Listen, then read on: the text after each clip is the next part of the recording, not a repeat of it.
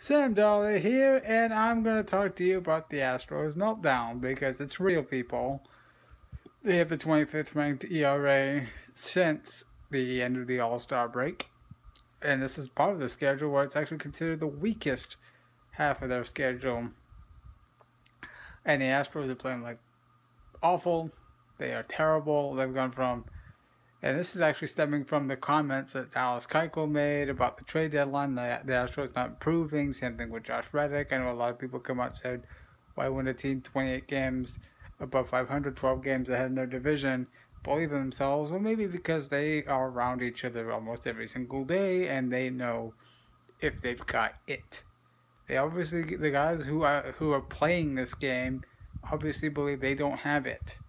That they don't have enough to beat Cleveland's, the Boston's, the Yankees, and certainly not the Dodgers, who will just continue to steamroll through the season. See what happens in October. Obviously, October baseball is a lot different than the regular season. But Jeff Luhnow has failed the Astros and has failed his core. By doing so, I think if you ask me, he's destroyed the Astros as much as he's built the Astros. Why? Because I don't see Carlos Correa, George Springer, Jose Altuve, Dallas Keuchel, Lance McCullers, and even Alex Bregman staying long-term with this team. They're not going to stay with a GM who's not committed to winning. They want to win. They want to win the championship, and they're going to go somewhere where they feel like they have the legitimate shot of doing it. They're not going to go with the team that's going to be too cheap. I'm serious. The biggest offseason acquisitions that Jeff Luhnow has as the Astros GM, besides Yuli Gurriel, is Charlie Morton, Mike Fiers, Doug Fister, and Carlos Gomez. That's a very weak resume for a general manager. His drafting is great, but at the end of the day, if you're not making, at the end of the day, what you want to do as a team is you want to build a nice core. You want to rebuild, get a core, and then build around that core for 10 plus years. Well, the Astros did that under Drake McClain as the owner. They got the Killer Bees with Biggio, Bagwell, Bertman, and Oswald. They built around that core, and they ended up going all the way to the World Series in 2005, where they were swept by the Chicago White Sox, ironically, who just swept this year's Houston Astros with the worst record in the American League. That being said, I think Jeff Luhnow is officially on the hot seat. So is AJ Hinch. I think if the Astros fail to make the playoffs, which now I think is a real, very, very, very real possibility, I think AJ Hinch should be fired too. You can say what you want. These guys have no leadership. They have no toughness, no mental toughness. They don't have the pedigree of a champion. And they don't have any answers on how to get out of their slump. And it's not a slump. This is the second time in 3 years that AJ Hinch and the Astros have posted a mediocre second half record. After getting off to a hot start, 2015 they got off to a blazing start, faded at the end, got knocked out in the ALDS by the Kansas City Royals. This is the same story, hot start, only to flame out, and they will be knocked out in the first round. Right now they've gone from looking like an invincible team to a team that's very much a team that could get swept out of the ALDS. Right now they have a 5-game lead for the best record in the American League. They might want to clinch that, because if they aren't careful, they're going to get the AL Central winner, and that's going to be Cleveland.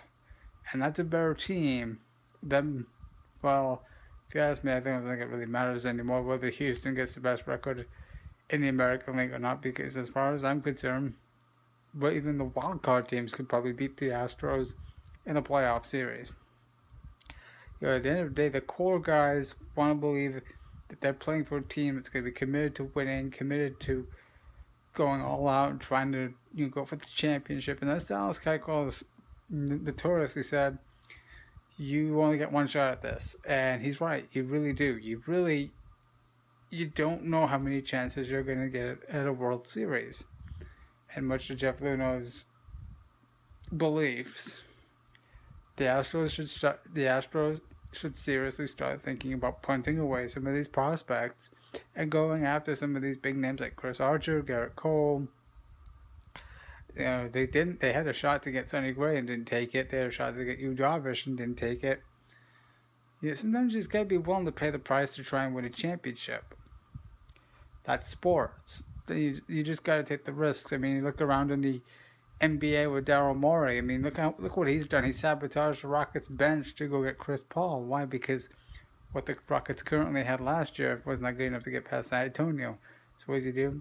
He trades it all and goes and gets a top 5 point guard, in my opinion, and a surefire Hall of Famer in Chris Paul. And now he's trying to get Carmelo Anthony, the Houston Texans in the NFL.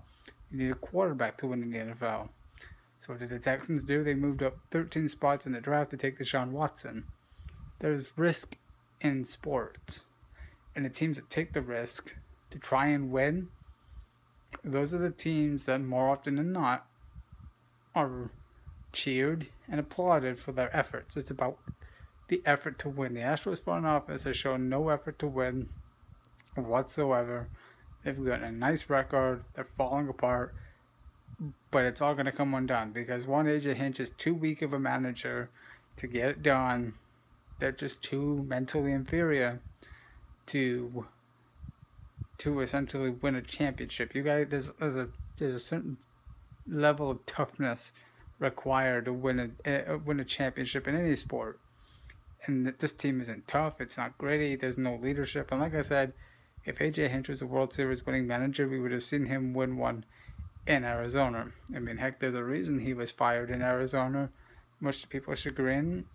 People can say, well, the talent was terrible. Sure enough, yeah, okay, maybe the talent wasn't there in Arizona, but the truth is the Astros' talent is there because they stunk for so long.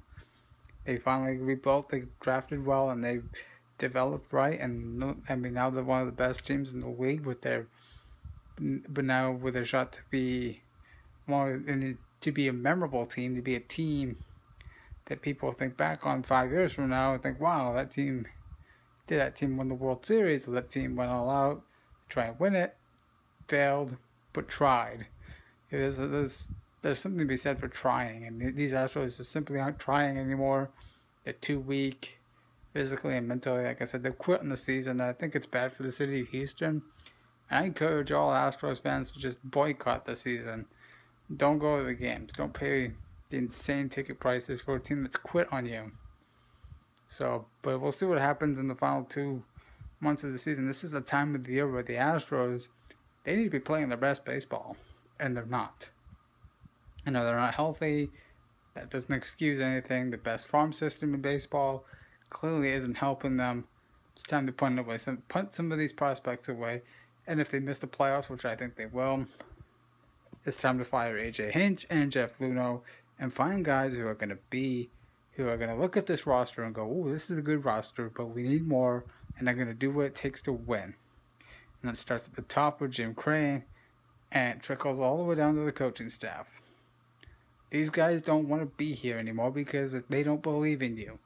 You got to show them by going out and getting Justin Verlander that you still believe in winning, because that's what the core is here for. The core is here to build a winner and to be the backbone of the team, and they're not really. And if they don't believe that they can win with what they have, you gotta listen to that. You gotta listen to Carlos Correa. You gotta listen to Josh Reddick. You gotta listen to Dallas Keuchel, because these are the guys that are gonna lead the charge. And if they think that they can't get it done without getting some help, then that just speaks volumes to what they believe. That they don't really believe in each other. That they don't believe that they have the team to win the World Series. And quite frankly, before the season, I didn't think they had it either. They had plenty of offense. Pitching's a concern. Defense is a bit concerning. Their health is very concerning. But also, like I said, this is the second time in 3 years that AJ Hinch has posted a below 500 record after the All-Star break. They've took the foot off the gas, and I think this isn't a slump. This is the beginning of an epic meltdown that will lead to the Astros not making the playoffs, and could mean the end of the core group of Altuve, Correa, Springer, Bregman, Keuchel, and McCullers. But 6 weeks until the playoffs start. They're not playing very well. The AL wildcard race is heating up. Bunch of mediocre teams trying to get into the playoffs. Well, with the exception of maybe Kansas City and the Yankees. But for the most part, it's teams that are either at 500 or below 500 that are making the run in the wild card. So we'll see what happens. Bryce Harper got injured with the Washington Nationals today. So just a little bit of MLB news. Don't know how serious the injury is. It sounds serious, but we'll know in the next couple of days just how bad it is. Washington is again a division leader. They're trying to be a World Series team like the Astros. They just don't have the bullpen to do it. So we'll see what happens in the coming days, whether or not they try to add a bullpen arm or what they do through waivers these next couple of weeks. This has been Sam Donnelly. Thank you for watching.